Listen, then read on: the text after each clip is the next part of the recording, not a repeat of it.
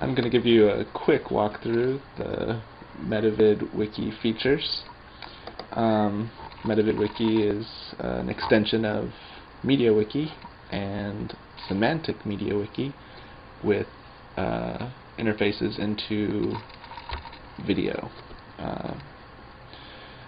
Let's start with, there's three major interfaces: the stream view, the search interface, and the sequence builder. I'll go through them real quick here.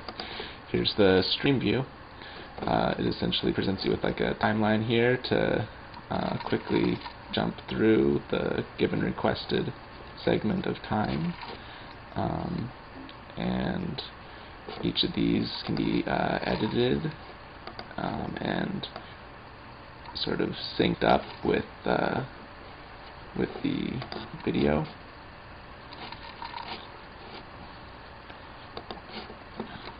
Once you've sort of found these are synced up, you can go ahead and save it. And it just saves right there. In addition to transcript data, we also have tags or annotations. Here we have this section of the video, 2 minutes to 11 minutes, has been tagged as the morning schedule, or as the schedule. This is where they essentially go over the morning schedule for the day. Likewise, here we have the opening prayer. If we click through on that tag, we can see all the clips that have been tagged with opening prayer. This, of course, generates a RSS feed. You can plug it into Democracy Player, or it's now known as Miro, or any other use that you may have for RSS feeds video, where you can play them back right here in the category interface, or play them back at full screen, or in a little miniature window there.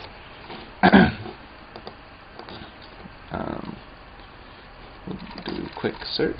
Let's say we search for war. We get a lot of results. We might decide we want to reduce that result set. We go into Advanced Media Search. Say we only want it spoken by Christopher S. Bond. Let me go ahead and run that search. That restricts it. Oops, we want and. That restricts it to only that person's mentions of war. And again, that uses sort of the semantic wiki properties to only look for those pages. We can then put a clip in line here.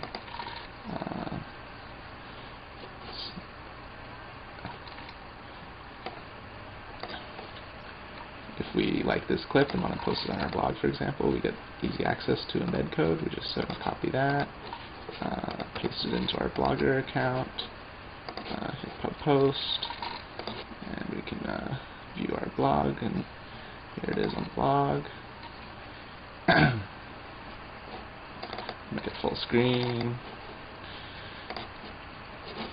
Back to our wiki here. It's a basic search interface. As the more semantic properties get added in, you can imagine these things getting expanded. More of that feature. Now we'll quickly demo the sequencer. Essentially, the sequencer is for making playlists and keeping it versioned, and having all the properties that we like about wikis.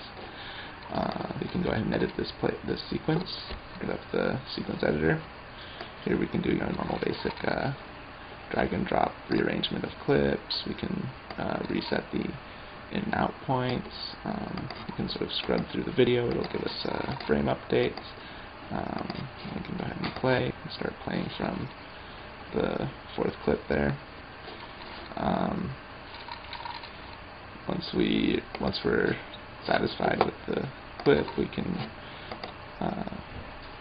or if we want to add more, we can go ahead and search by stream name. Eventually we'll have that search you just saw built into this interface too. So you set the in and out points, preview the clip that we selected. If we like it, we can go ahead and use that. Let's make it a lot shorter though. Go ahead and add it to the sequence, and it pops in there. You can say, well, we want it actually to show up first. Once we're happy with the sequence, we can go ahead and save it. We can, this is again a normal wiki page, so add categories and things.